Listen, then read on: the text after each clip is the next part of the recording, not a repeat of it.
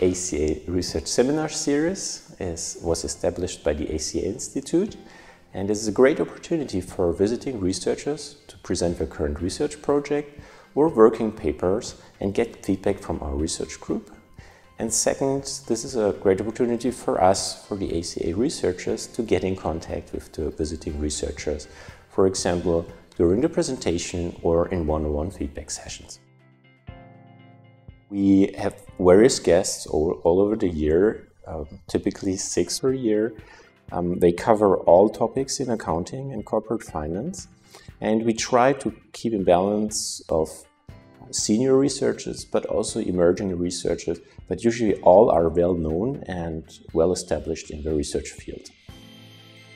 It's such a great honor to be able to come to not only to Europe to present some of my work, but also to such a great school like University of St.Gallen to get feedback on my work. The publication process can be long, it can be grueling, and one of the best ways to help ensure that you have the best outcomes as you're trying to publish is by presenting at schools, getting feedback on the work, and hearing different ideas that not only might be benefiting the current paper, but they could also be providing benefits to future research ideas that you might be interested in working on.